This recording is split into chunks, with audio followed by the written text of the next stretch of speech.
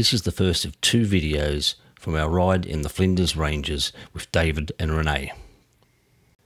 We opted to stay at Rawnsley Park Station, which is one of many places you can stay in the Flinders area. We did this for 3 nights just so we could have a base and leave our gear behind.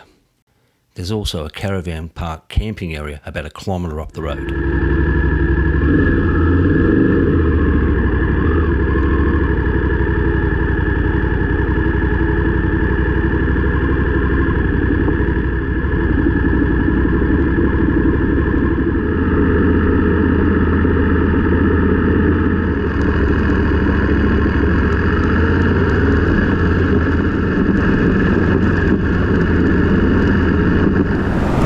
Leaving Rawnsley Park Station.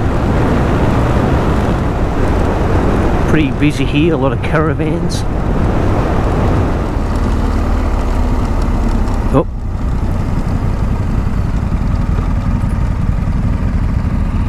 Going in different directions.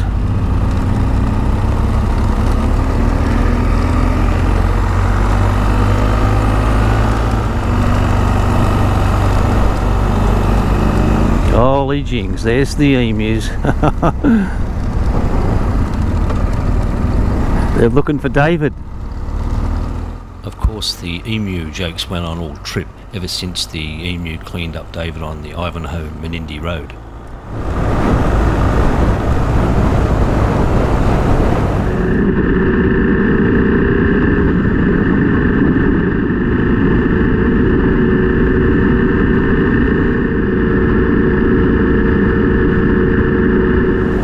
Flinders.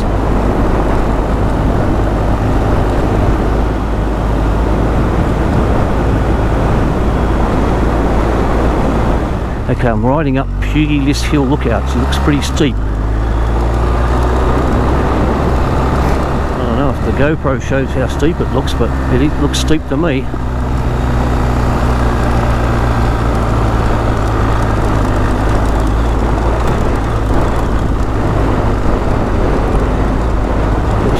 Cut out here.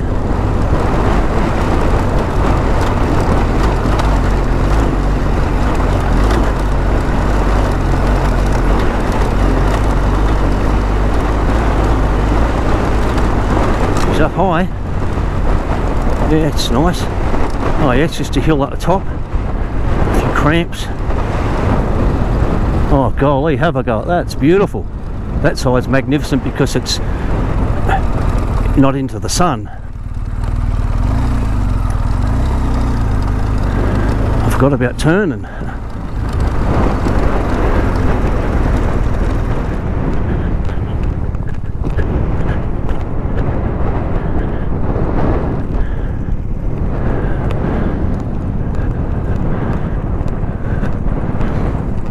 The views up here really were amazing, and photos and video, they don't do the Flinders area justice, and that was the first thing that I discovered. You really got to come here and see for yourself.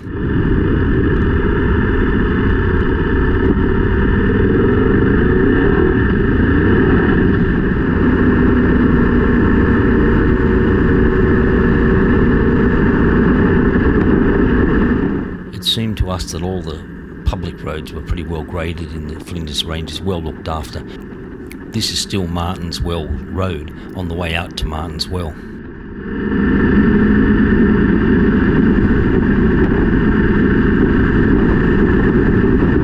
And if you didn't know, the growling sound footage is from Renee's GoPro on her 850 GS.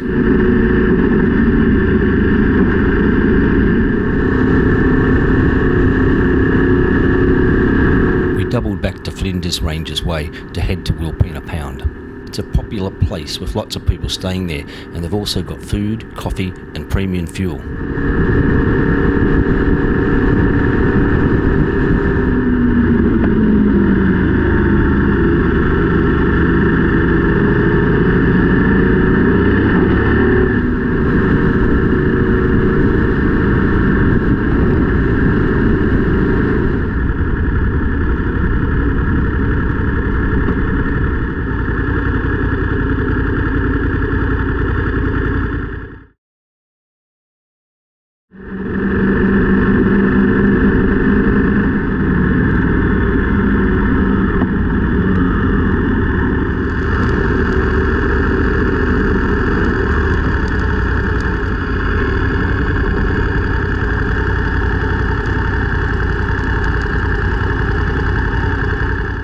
just after Wilpena Pound is the famous Casno tree.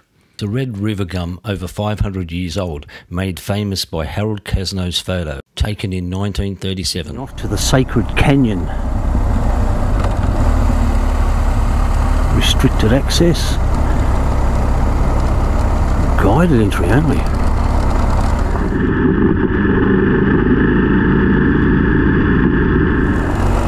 Oh, the trees look all dead or something.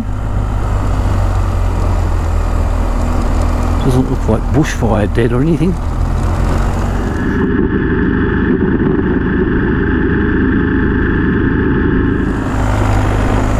Kilometres. Turn right on Sacred Canyon Road. So it's not as dead looking now, it's similar, opening up a little.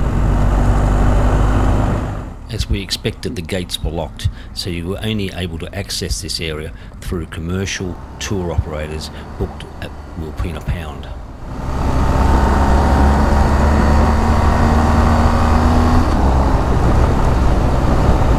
Flinders is sort of circled by these really good bitumen roads. Flinders Ranges Way.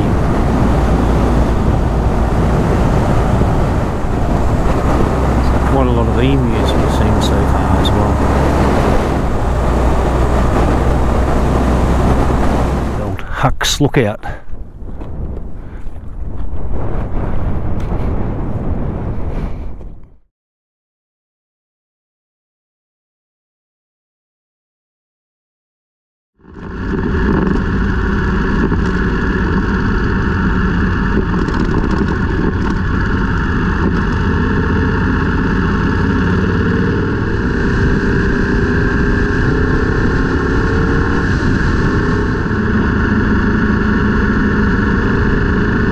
Heading up Stokes Hill Lookout.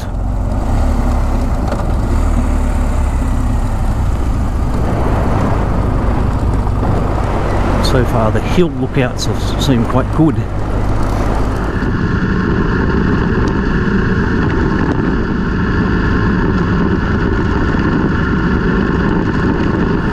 It's certainly a hill, they look nice and high when you're at the bottom.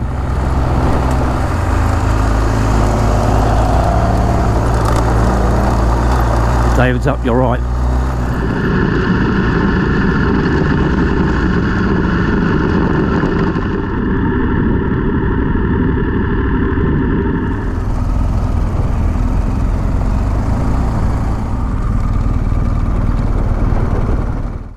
Just like Pugilist Lookout, Stokes Hill is another wonderful lookout offering beautiful views.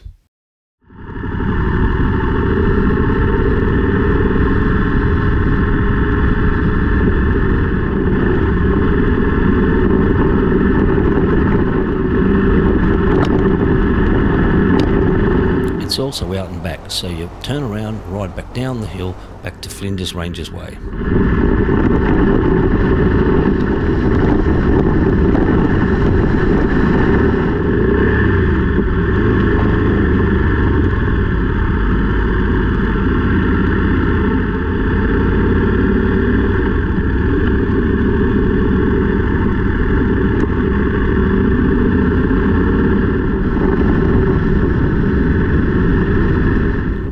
Ticked off one more bit of sightseeing before we headed to one of the most spectacular roads, and this was Will's historic homestead. The area is actually called the Apollina Ruins. So in 1850, after Joseph Willis built, copper miners arrived and started to settle across the creek. For 13 years they had arguments over the lease boundaries, and there's lots of remnants of the settlements that were in the area. Leaving the ruins. The ruins really shows houses and how people used to live in the 1800s. Quite amazing.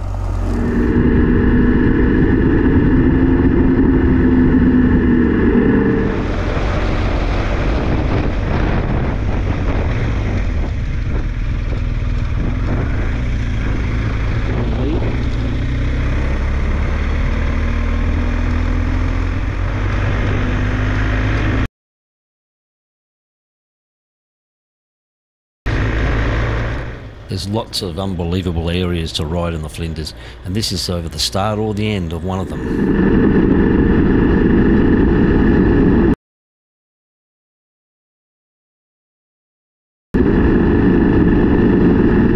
This area does require a National Parks Pass, which you just do online. There's lots of camping and has the yellow-footed rock wallaby colony.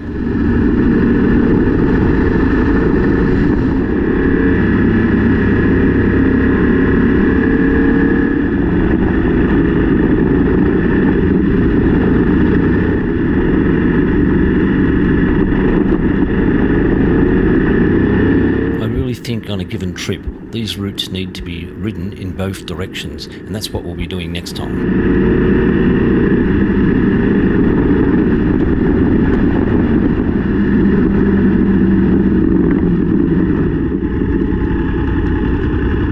There was actually no signs of any water anywhere else, so it was very interesting to see these pools of water on the road.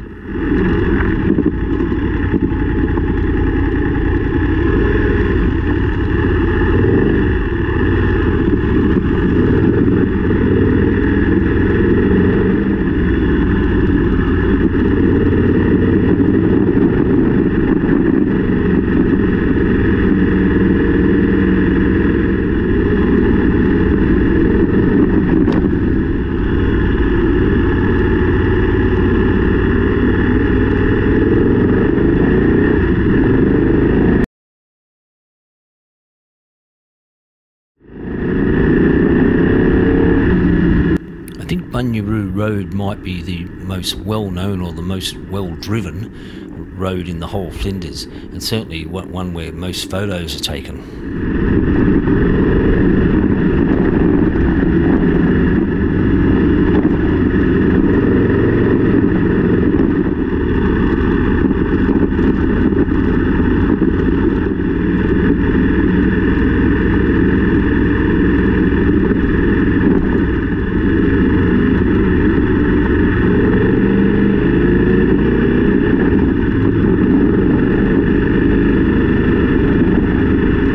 Riding through the gorge seemed more interesting, and I think this area we seem to have passed more cars than we saw for the whole trip.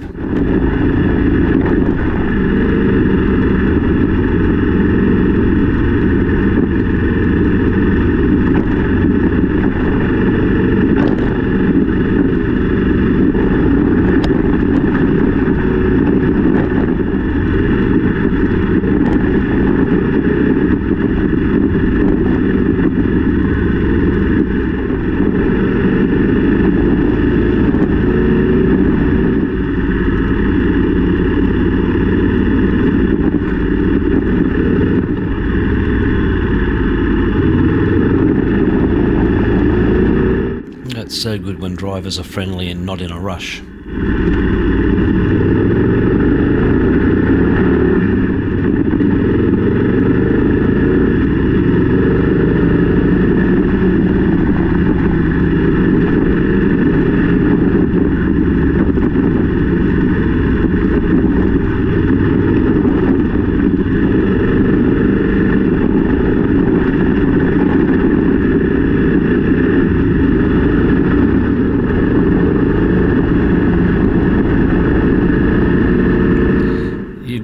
These roads in both directions, because when you're looking in one way there could be mountains behind you, and that's what looks so amazing, riding in towards these mountains.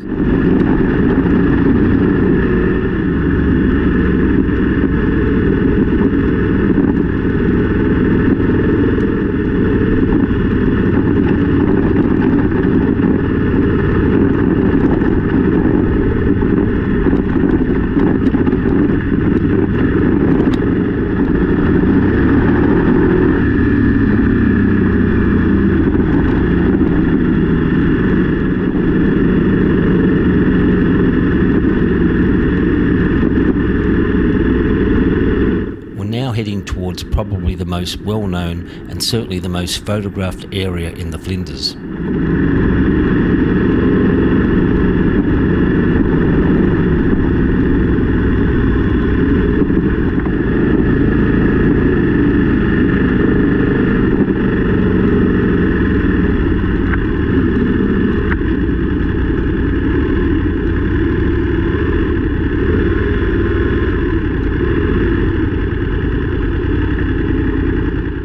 This is the Razorback Lookout, probably the most stunning area in the whole of the Flinders.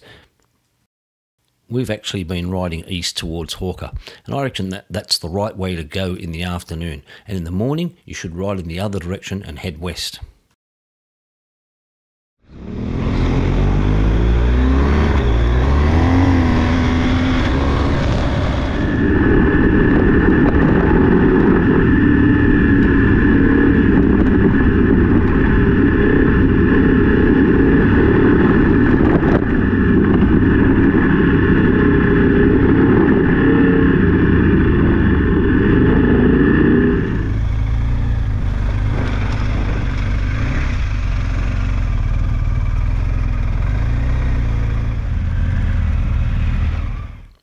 Three of us actually rode back down to Bunyaroo Valley Lookout and back, so that Tony was able to capture us in my favourite photo for the trip.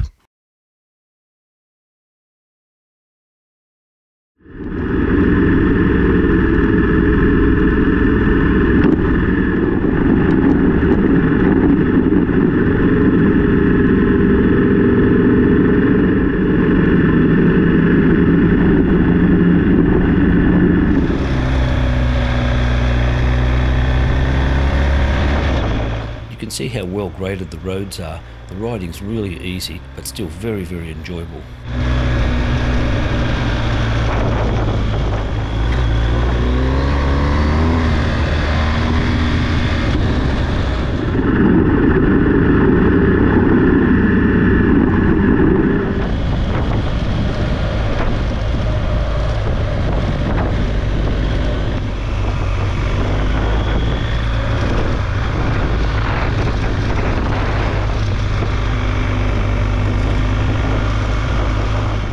The road's always winding and climbing, going up and down through dips, and there's so much good scenery to look at, and we really did have perfect weather.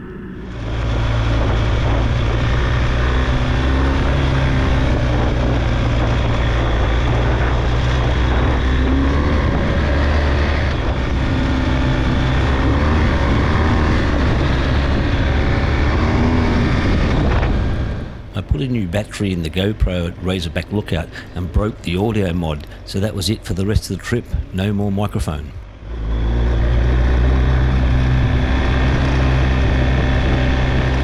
Renee's GoPro is mounted on the left hand side of the handlebars.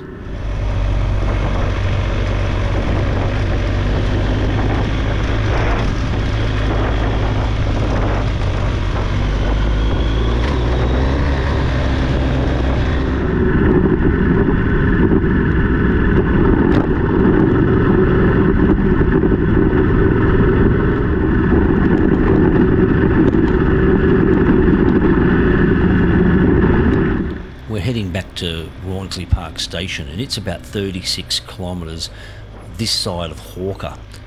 You can also do plenty of walks from there. There's a caravan park who sell obviously food and also premium petrol.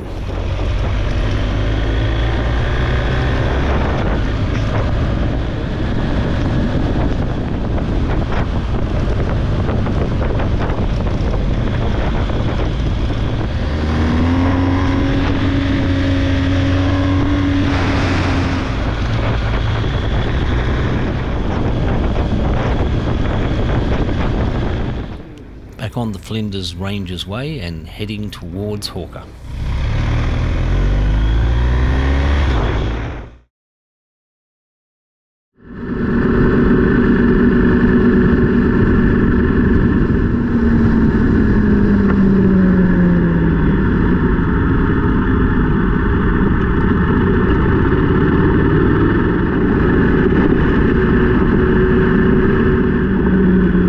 Staying at Rawnsley Park, you could obviously cook your own dinner, or there is a pretty good restaurant there if you're looking for something quite nice.